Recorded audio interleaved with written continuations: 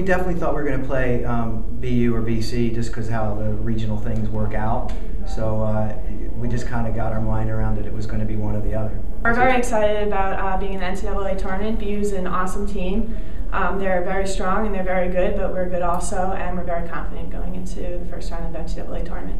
We're just thrilled to be in the NCAA tournament, and Boston University is an unbelievable program. Nancy's done an amazing job with their team. They won 5 straight championships, so it's going to be a monumental challenge for us.